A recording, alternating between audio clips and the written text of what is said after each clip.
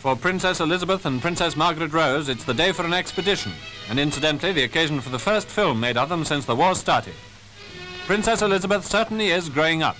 That'll be everybody's comment, whether expressed or not, and it's a pleasant further thought that the young heiress to the throne is able to enjoy the pleasures of childhood as detached as possible from the war.